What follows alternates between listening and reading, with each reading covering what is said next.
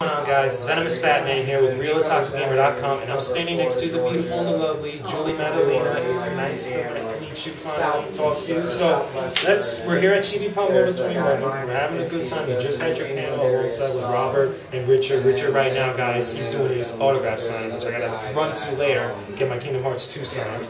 But you know, you're having some good time down here. What's it like for you, for this actual anime convention, since you've been here? It's just fun. It's really fun. I never know what it's going to be like, and I really am enjoying everybody so much. There's a real fun kind of family atmosphere here.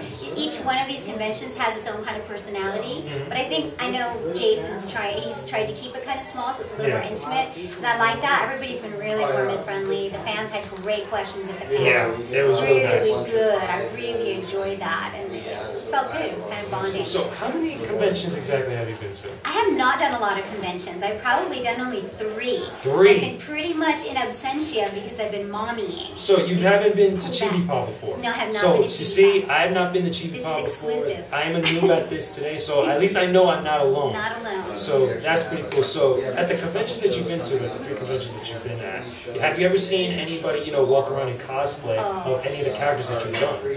Wow, yes I have. But anime or gaming otherwise. Yeah, yes, I have. Oh yeah, I have. But it's funny, I have to say that they all start to blur together because really? there's some characters that you see that are kind of consistent. Yeah. Kind of like you can walk around and you can see doppelgangers for people like, yes. Oh my gosh, he looks exactly like somebody I know. That looks just like somebody I know. Triplets. It's like that in anime where you go, wow, that character looks like somebody I played. But that character, that kind of character, shows up a lot in anime. So there's some here's a good question.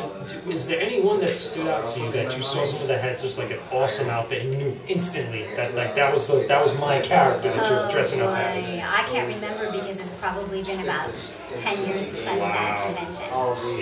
I know. Either way, it's still good and fun though. So anyway, let's talk about some of the characters that you've done. Okay, you were Dita and Vandred. You were Sarah and Lahina. You were, I forgot the exact name at the moment, from Magical Knight Rare. Oh, Hikaru. Hikaru. Okay, I remember reading that Hikaru was one of your favorites. She was really fun. Why specifically is that your favorite though? So for the people that don't know. Right. Well, Hikaru was my favorite because at the time it was the first opportunity that I had to do one of those warrior characters, which was really fun for me because I was usually playing little girls, almost little tiny voices and little tiny characters. Yeah. And I used to joke saying, I want to be a warrior. I want to sound like Richard Epcar. Yeah, exactly. Never got that chance, but Hikaru was the first chance I got to play a fully fleshed out warrior girl.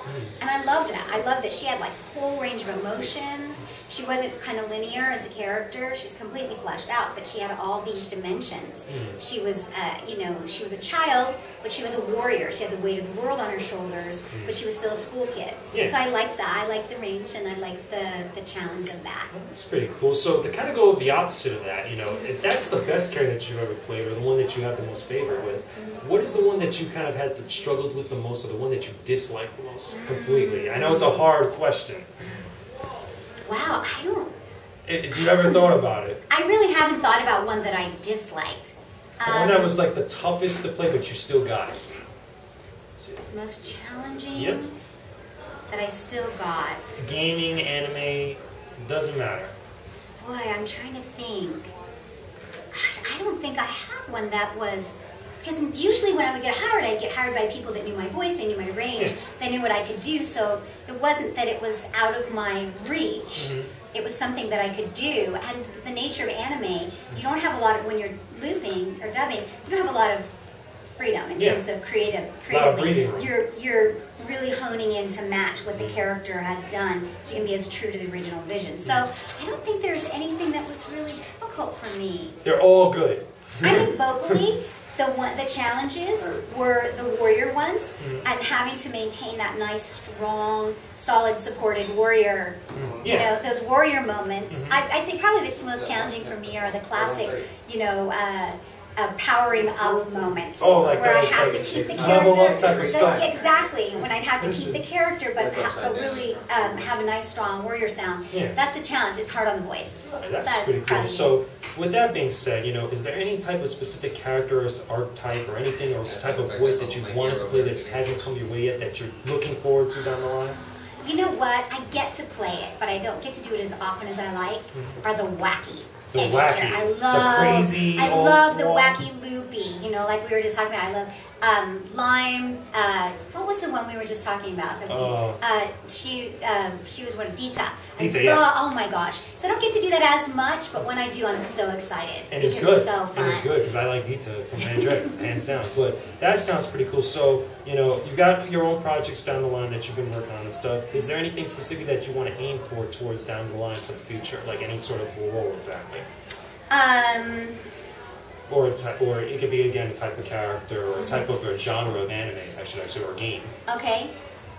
Boy, I feel like I've gotten a chance to do a lot of different things. There's one, I can't remember the name of the project, it's a film that's coming out, it's gorgeous, and I play the role of Cotton, who's this little teeny tiny teddy bear that comes to life, but he saves the day, and it's this very... Wait, Corduroy?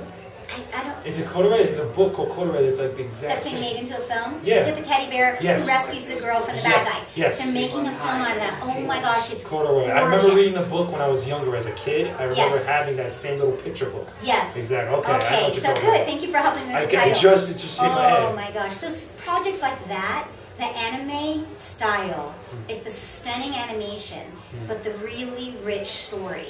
Those are the things that I like to be a part of. Yeah, the characters that are just beautiful and rich and fleshed out, and it's just the beautiful stories and the beautiful animation. Those are my favorite projects to be part of. So before we kind of wrap things up here, you know, besides animes and different films and stuff, games. I know, because pretty much all voice actors, they do like a barrage of everything now. You know, it's not just one thing. So what are some of your favorite games that you actually lent your voice to?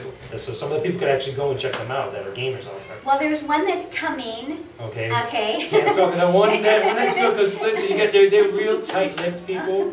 Okay, so you gotta understand, but it's coming. You'll know it when you see it, right? I can describe it generally. All right. Okay, because it's really, I think one might be already finished because we're starting the second one already.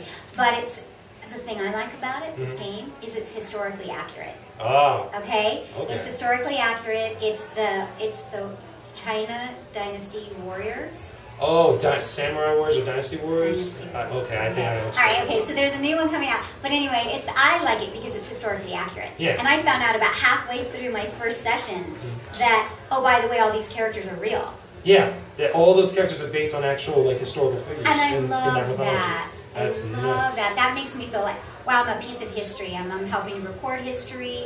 I'm fascinated with history, so It takes a whole new form. Totally. It's a much richer experience for me then. That's awesome. It's always awesome. I really appreciate you coming and doing the video interview with us. It was a lot of fun. I'm going to go to her panel signing again. That's going to be so much fun. I got my own little collage thing I got for her that I made, so she can sign it. It's going to be cool. So anyway, guys, we got some more Chibi-Pa Moto footage from 2011 coming straight at you guys. I'll be on the convention floor again real soon. Talk to you guys again real soon. From, was it Julie and me? Peace out, everybody. Stay epic.